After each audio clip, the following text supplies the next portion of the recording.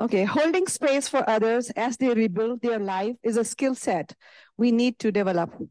Bearing witness to pain is a gift we can give to one another. So I have a little poem. When I was reading her bio, it clicked with me and I was like, that matches. So let me read this little poem. It's on empathy. Let me hold the door for you. I may have never walked into your shoes, but I can see your soles are worn.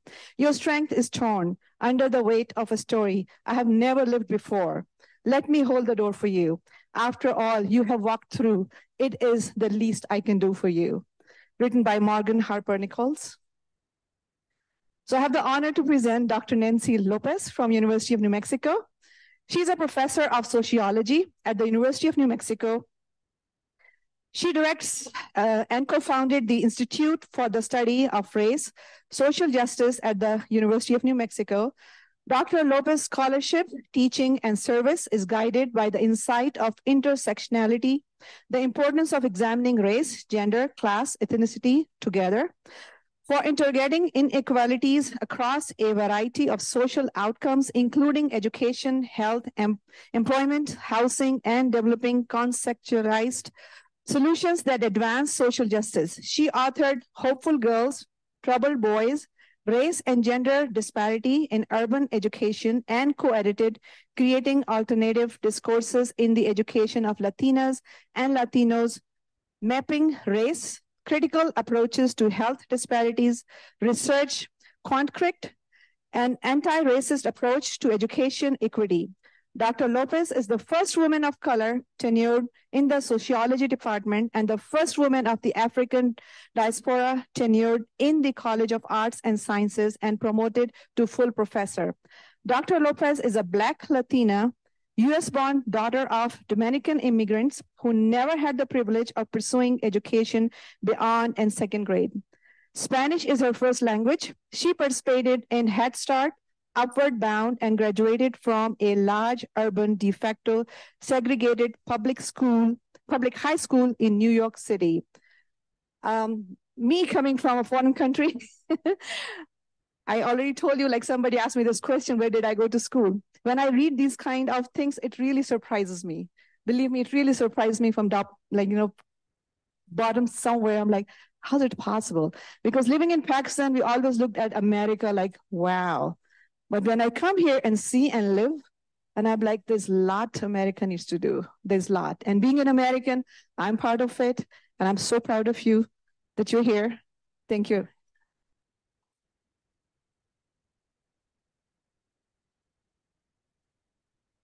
Thank you for that beautiful introduction. Y saludos familia, un placer estar aquí con ustedes. I wanted to correct two things that are my typos. I used to serve as VP for Equity and Inclusion, and I used to be a Secretary Treasurer. So sorry, I must have forgotten to delete that.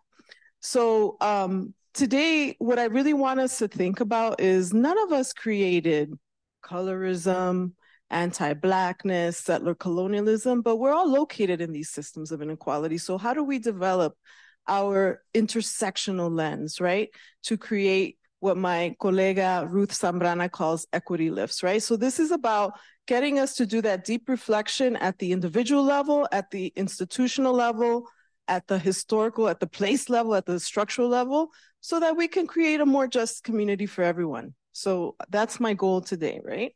I'm glad, and I'm sure you all did the land acknowledgement. I'm not going to read it in the interest of time, but the idea is for us to think about what are we doing? How are we practicing this, right? It's important to read it, but what more needs to be done? This is also a draft of a labor acknowledgement of the sacrifices of African Americans in our country. What does that mean for us to reflect on that? And beyond that, what are we going to do differently, right? This is just a snapshot of some of those works that were mentioned. And in red, I highlight some of the ongoing research that I'm doing that I will tell you 10 years ago, 15 years ago, I've been at UNM for 22 years. I applied for many of these same grants, one's looking at the implementation of ethnic studies at the high school level. We know it reduces inequality. How do we look at that in a complicated way? Another one is looking at how the United States is collecting race and ethnicity data, and a very dangerous proposal that I'm going to talk to you about, which is going to conflate race and ethnicity. And then the last one is about an HSI community of practice around intersectionality for student success in STEM. And actually, I'm going to run to one of the adjunct rooms right afterwards, because we're starting our community of practice with office hours. You could just drop in and tell us, this is what we're going through. How could we mentor our students? How could we provide more support for our students, et cetera, et cetera. I always start off every meeting I have talking about what are our core values, right? Do no harm, intersectional solidarity, and so on and so on. So I ask you to think about how those are always going to be front and center with everything that we do. So what's our goal? I mentioned already, I'm going to focus a lot on data, but it's also about, beyond that praxis, and invite you to think about what one or two things you can do. So I want you to also think about this question. You know a little bit about me. Think back to when you were 16. What was your race, gender, ethnicity, and parent level of education, parent one, parent two, whether it was in the United States or not? And how does that compare to your social location right now? So a lot of people use the word identity, and I think it's an important construct, but I also want you to think about your social location in grids of power, right? It's important to know the narratives, the stories about our families and how we describe our identity. And it's also important to think about our values, our ethical commitments. None of these domains of belonging are concordant. They can be analytically distinct, and I'll talk more about that later. So what is intersectionality? It's a new vision. It's a new lens on understanding inequality and complexity. If we are using the word intersectionality and we don't include the word power in it, then we're not doing intersectionality, right?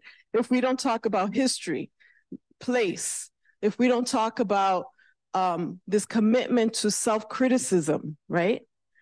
I am one of two dark-skinned women tenured in my department. And also even in the college that started as assistant professor. One of them is already gone, Native American woman. But I recognize that in how colorism works. As a Black Latina, I'm not among the darkest skin, right? So how does that self-criticism or self-reflection help us to understand how anti-Blackness might be, how colorism is implicated? Okay, so this is a very basic definition. It comes from Patricia Hill Collins and Sirma Bilge. Intersectionality interrogates power relations. Again, no intersectionality is happening unless you're looking at power. And looking at individuals' experiences in everyday life as an analytic tool, and that's a typo there, sorry about that. Intersectionality views categories of race, class, gender, sexuality, nation, ability, ethnicity, etc., as interrelated and mutually constructed as simultaneous. So that's a very important nugget. They're not the same thing. Like race is not class, is not ethnicity, is not sexuality, is not disability. These are different things that require different questions, but they're simultaneous, right? And it's a way of understanding complexity. It's a tool for action. So intersectionality requires action, right? I'm not sure why this is not advancing. Maybe the battery died. Okay, so it comes from Patricia Hill Collins's work, Intersectionality as Critical Social Theory. And she says, these are the core concepts. So if we're going to talk about intersectionality, we need to engage all of that, place, space. We have to recognize that it's not either, is it class or is it gender? It's both and, right? And we also have to think about the differences, like I said, between social location, narrative of identity. And we also have to foster this sense of we're all connected, right? Locally, globally, regionally, and that we can foster what Patricia Hill Collins calls flexible solidarity, recognizing who we are, shifting, and being compassionate about those that are different from us, right? All right, so this definition of flexible solidarity. It's a praxis, right? It's action. It's not just words, right? Working towards unity and struggle for justice, creating coalitions across difference, right? To center justice and liberation. Other intersectional scholars who've written about this, Kimberly Crenshaw coined the term, I'm sure you know that. but others include Hancock. She talks about deep political intersectionality. Yerval Davis, who also talks about transversal politics. Okay, I don't know. Okay, sorry about this. So here's just a little list. I'm not gonna go into all of it, but there's a long history beyond the word being coined. This is a response I got from a program officer when I asked about funding at a prestigious federal agency over a decade ago. And this is what he said to me: it's analytical laziness. I better just focus on race, gender, or class. And guess what? What about poor white people? And I'm thinking, has this program officer ever read anything by intersectional scholars who are talking about liberation for everyone, and that we have to understand the experiences of everyone in a very unique way? Anyway, this is a quote from the Columbia River Collective that does that talks about how and this was Black women in the 70s who said, we care about everyone. If there's a struggle of injustice, we are interested in making sure that we are in solidarity with them. Okay, so now I'm gonna share with you some of the research that I've done with co-conspirators who have had access to data that I may not have access to unless they were part of this co-conspiring, to understand who we're serving in an HSI. So this quote comes from Covarrubias, who coined or really engaged in quantitative intersectionality. And he says, to capture the nuances of our lives at the intersection of these oppressions, we experience these relationships through the simultaneity of our political and social identities as mediated by external conditions and contexts. Boleg also talks about how we have to analyze research findings within a macro socio-historical context. A lot of times decontextualized data leads to what Zuberi calls racial thinking, right? So if we're thinking that someone's race causes an outcome, that's racial thinking. We're not placing it in context. What is it about the treatment people receive based on how they're racialized that might be shaping unequal educational opportunities? So the interpretation of the researcher really matters, right? I'm not sure why it's kind of not advancing. I'm trying. Okay, this is a tool that I urge all of you to engage. It comes from Patricia Hill Collins. It's called The Matrix of Domination. And what this does is allow us to diagnose what's happening here in Nuevo Mexico, or the Dominican Republic, where my family's from, or Brazil, or maybe if we go to Germany. We have to understand that there's a particular history of capitalism there, right? Of heteropatriarchy, of settler colonialism, of all these systems of oppression that have a unique history, right? The history of the Dominican Republic is not the history of Haiti, which is the same island, right? It's different. So we have to understand that particular arrangement and that history. But then we have to dig deeper.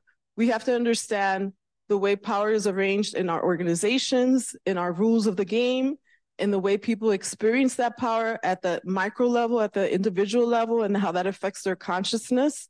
And then this outer layer is what Patricia Hill Collins calls the cultural or hegemonic domain of power. What are the stories we tell? This is the ideological glue. So an example would be, I don't know if this has happened at your institution, but at my institution, there was an attempt to raise the GPA or SAT score, ACT, for who has access to the lottery scholarship. And the narrative was, well, you don't want these kids to fail, and et cetera, et cetera. So who is considered, these narratives have consequences for the rules of the game and the ways in which we distribute resources, right? So a counter narrative would be exclusion masquerading as excellence, right? And that's actually what happened. Students organized, many of them were, parents, veterans, you name it, saying, if these rules go into effect, I will not have access to higher ed, right? This is another tool that comes from an intersectional scholar that talks about multi-level analysis, power, self-reflexivity, time and space, diverse knowledge, social justice, equity, and so on. Okay, so here is an article that I published in Race, Ethnicity, and Education with two of our students who helped us look at making the invisible visible. And the question we asked, and here I say, don't wait for the money. This, again, was not funded, but we still did it. So a lot of times institutions are like, we're only going to analyze data for compliance. Can't we do better than that? Can't we analyze data that helps us better serve our students, right? There's nothing in compliance that says we can't do this. But as far as we know, we are the first empirical study that has employed intersectionality to look at odds of graduation in the country, and I would say beyond the country. So what did we do? We looked at 9 years of first year students, undergraduates. Our analytical sample was over 6,000 students. They had to have graduated from a high school in the state. I can't name the name of the university because of IRB rules, but you can imagine, right? Why did we do that? Because we understand that the experiences may be very different for people who grew up here.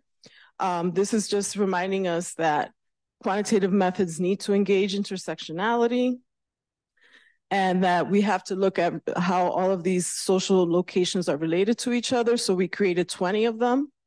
We considered within group difference, so among Latinos, among Native Americans, among white students, and also across. And so here's our results. These are not graduation rates. These are odds of graduating, probabilities, right? So all of the social locations in red are low income. And our funding formula to date assumes that Pell status as a proxy for low income is addressing achievement gaps. It isn't, okay? So I want you to think back to when you were 16, where would you be located? Because all Latinos are lumped as if though we all occupy the same race, when we know anyone in this room could be Latino or Asian or Native, but based on what we look like, I call it street race, we may experience something very different when it comes to access to opportunity.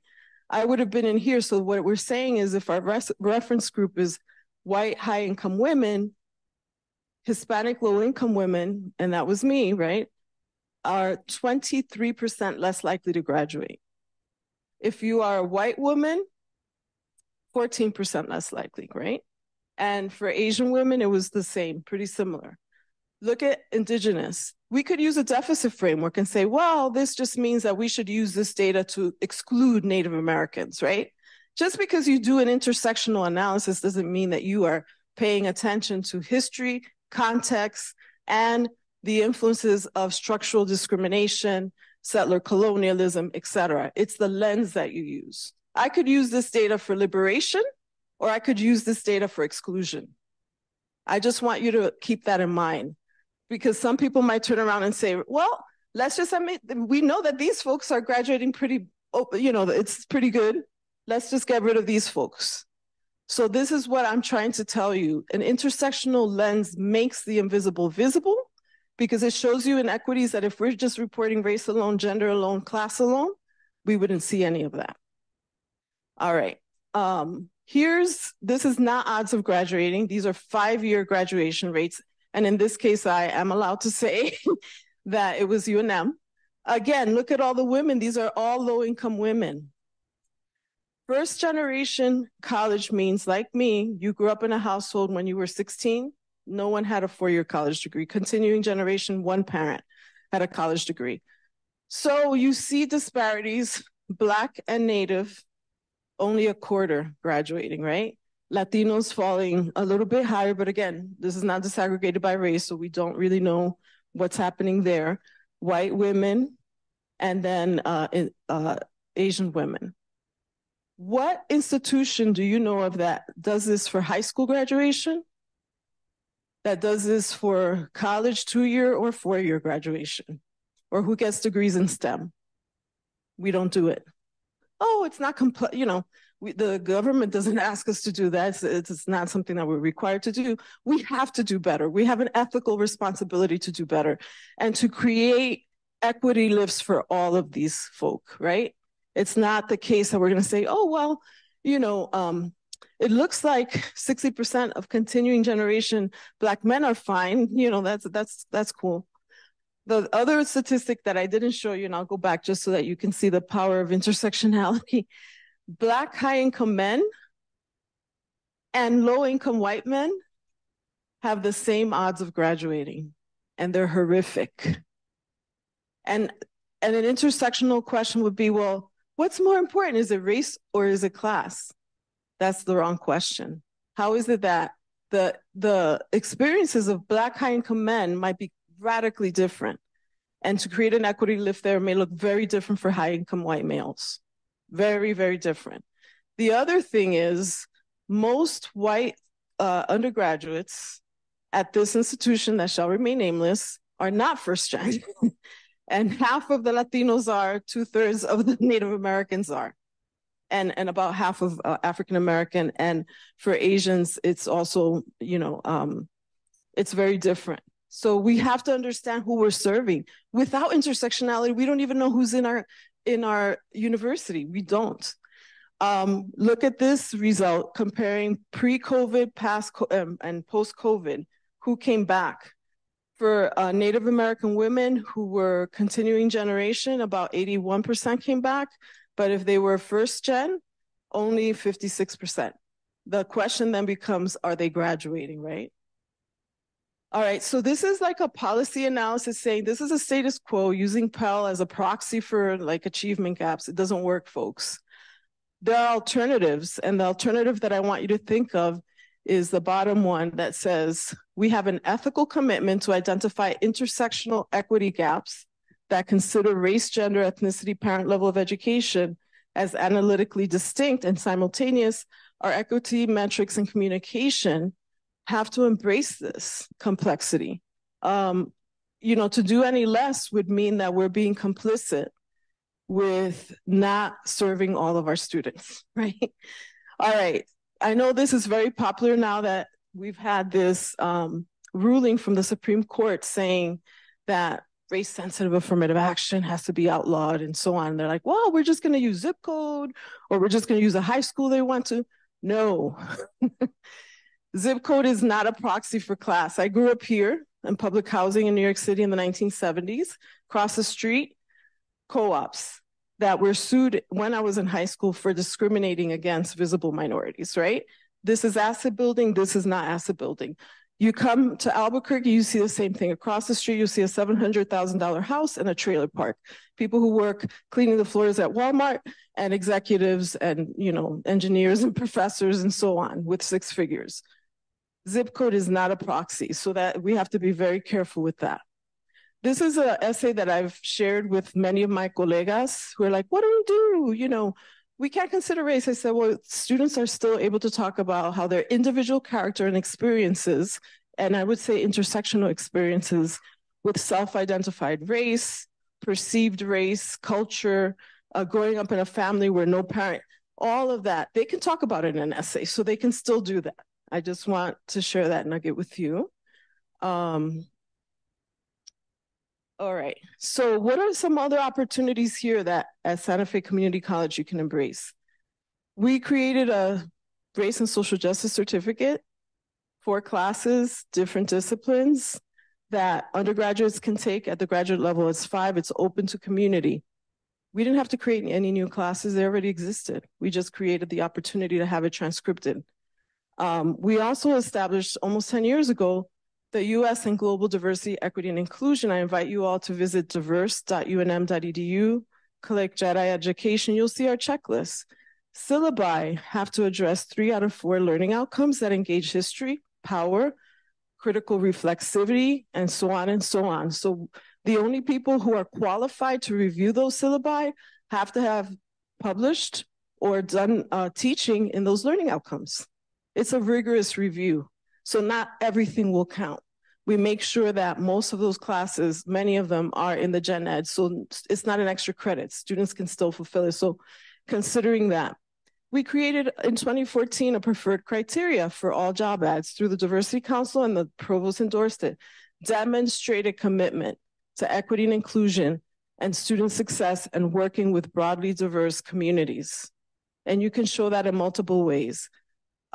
VP Asata Sarai, who joined our community about 3.5 years ago, has done a microaggression survey. I hope you get a chance to invite her to share those results.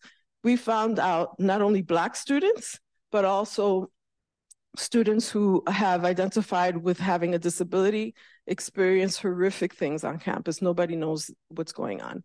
So how do we make sure that the people that we hire understand what equity means in an intersectional way, right? We also created a dedicated class on intersectionality. I teach that. Race, class, gender for social policy. It enrolls both undergrads and grads in the same room, 40 of each. 40 total, 20 of each. And make it available in multiple modalities, online, in person, et cetera. We have a research practice partnership on ethnic studies. I collaborated with elected officials to introduce a bill this year so that we would be the first state in the country to collect parent level of education from preschool to grad school. People will say, well, we collect that in the FAFSA. Well, not all our kids fill out the FAFSA. We need it for every single student that walks through our doors so that we know who we're serving, right?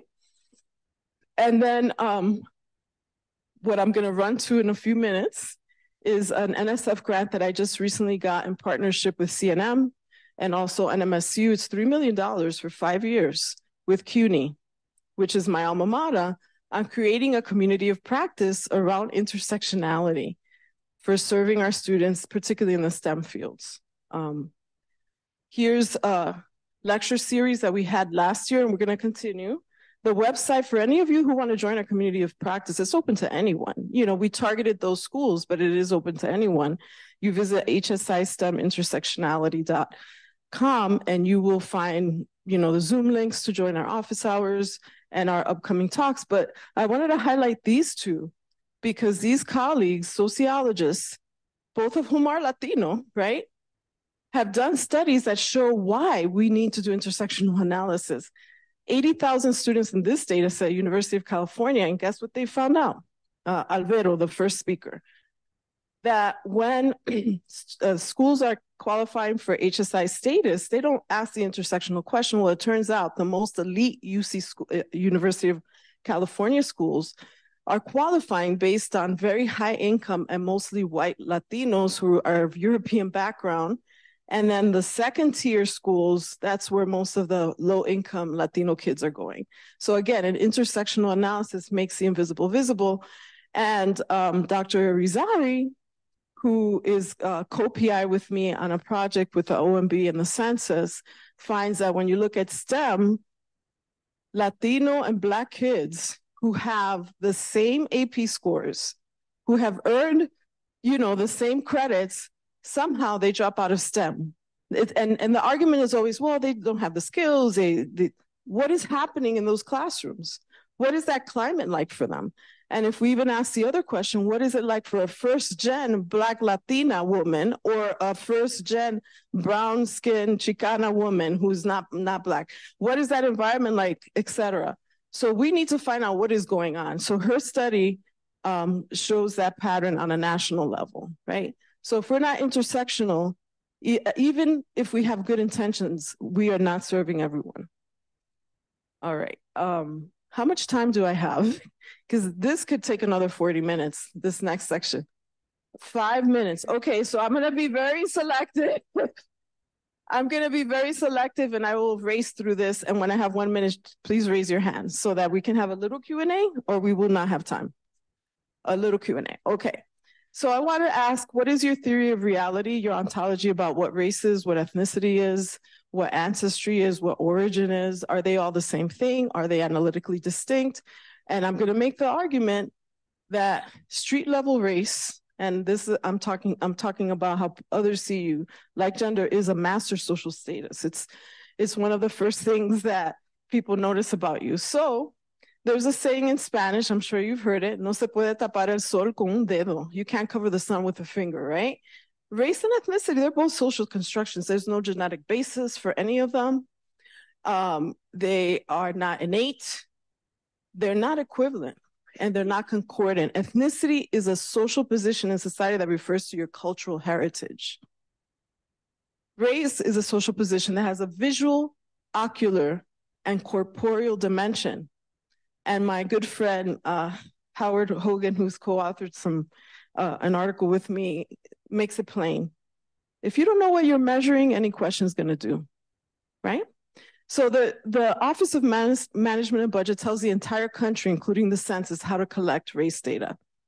And for many years has made the case, Hispanic ethnicity or ethnicity is not analytically equivalent to race. But now all of a sudden, we are going to conflate those two things. And guess what was the second largest in the census? Because they did just that. They did a precursor to it. They're going to do more, but two or more. Is two or more a civil rights enforced category? And how many combinations would you get when you're asking about two things? Would we ask about gender and sexuality in one question, or income or parent level of education in one question? It leads to garbage in, garbage out. And it's really troubling. So much so that I co-authored a report on Black Latinidad that had to use 2019 data because of what happened with the 2020 data. It was unusable. So, you know, the inequities we found disappeared, right? An intersectional lens acknowledges that Latinos are complicated, as are any other groups, right? By national origin, citizenship, race, class, ethnicity, et cetera. And that it should not be used as a term to homogenize, but as a term of implicit solidarity. My husband and I co-curated a show to kind of ask artists to say, how does, you know, what's your street race? How do lived experiences and relationships of power shape what you think of as identity, right? I did this piece in theconversation.com. It has, I don't know, like 70,000 readers that talked about the Census Bureau keeps confusing race and ethnicity. I've published articles in Race, Ethnicity, and Education, Critical Public Health, showing the inequities that become visible when you include more than one measure of race, not just how you identify, but how do others see you? What's your street race? And I ask myself, should Latinos, all of whom could be Mexican, Dominican, Puerto Rican, Cuban, Honduran, whatever, all mark the same box for race? Or would that actually lead to impeding the plentiful evidence that shows that based on what you look like, you are treated differently? This is just a quote saying, this is not something new. I mean, the enslavement of Africans, 90% of us were shipped to Latin America, right? This is not anything new. There has been racial hierarchies in Latin America. So I'm not gonna read the quote. It's also historical amnesia. This case that I'm sure you're all familiar with involved a young woman, a little girl, who was being denied access to school because she's visibly brown. Meanwhile, her cousins were told, and let's be clear, it's not the little boy in the middle, but the two girls, that they could enroll. So Latinos have never been treated as a racial monolith, but all of a sudden we're going to pretend that that's true. Is that to say that that if you're a light-skinned Latino, you're not Latino, or if you look different? No. It's recognizing cultural heritage is not the same thing as race, right? And it's very interesting because many of the ethnic studies teachers that we have talked to tell us that their dark-skinned, brown-skinned Latino students are telling them that people are yelling at them, go back to your country, and even trying to run over them with their trucks. That's what they're dealing with right now, okay? All right, that's my alarm saying I gotta end. So I'll just tell you a quick preview. The research that I'm doing in the National Archives right now is uncovering that was not always the case in the 90s and the 70s. There was attempts saying, how come there has never been a brown category in the racial designation boxes? If Hispanics want to report brown in the race question, let them do it. Precede the race question and the Hispanic origin question with a general clarifying instruction. It's true people are confused about what we're asking, but why can't we clarify what we're asking and what the use is, right? Last thing, this was a visual I wanted to show, and it was basically making that point that your social location is not the same as your narrative of identity, your ethical and political commitments, all the data that shows why we need to disaggregate, that Latinos, if you ask the question brown, 20% will say yes, they are brown. This was like the first empirical study that actually included that as a study that I co-authored. This is a study that I was referring to on Black Latinos, that if one of the paradoxes is Black Latinos actually have more education, higher poverty rates, lower home ownership, and women, Black Latina women have higher labor force participation than Black women who are not Latina, and then Latinas who are not Black, and still experiencing massive, like none of that could be done. All right, I will end there because I know that you might have a question. Thank you. Question, Dr. Lopez.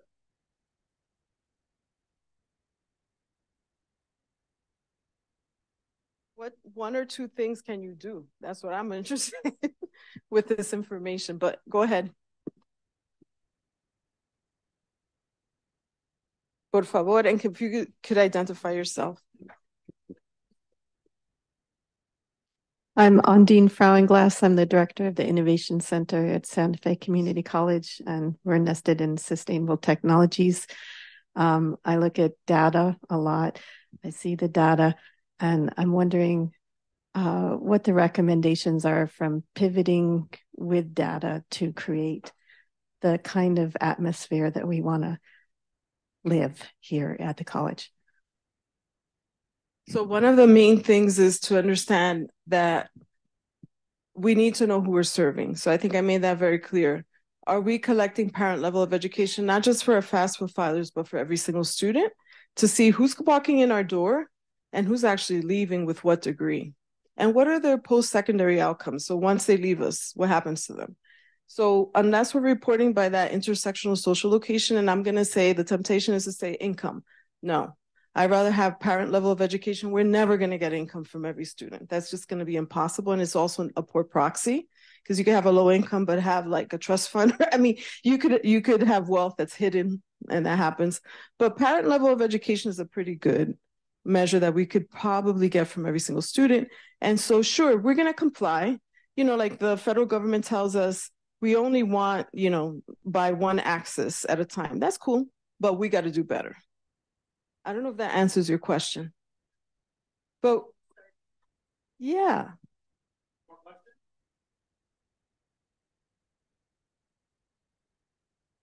Yeah. If you see me run away, it's because I have to start the Zoom for our community of practice. This is a question from our online participants.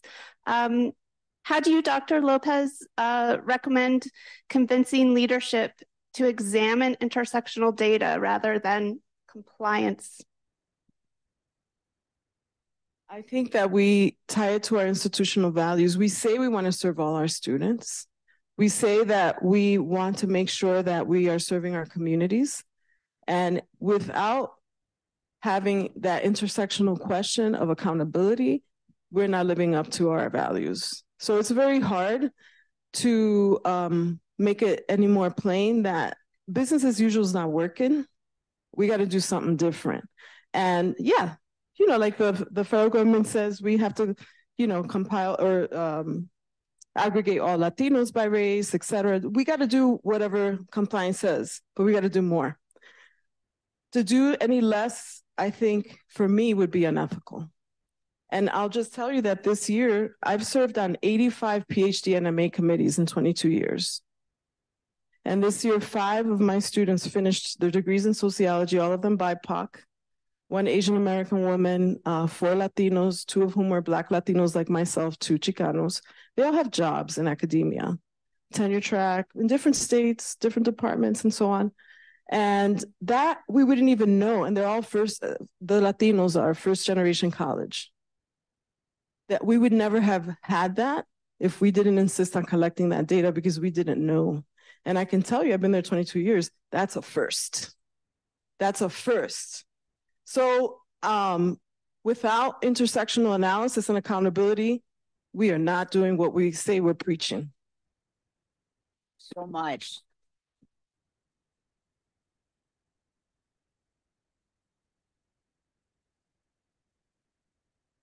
So a closing remark as we go to lunch. Hopefully you're starting to see that we're building the DEIAB. So our morning really was about the DEI, and the afternoon is about the AB+. And so we're going to go to lunch.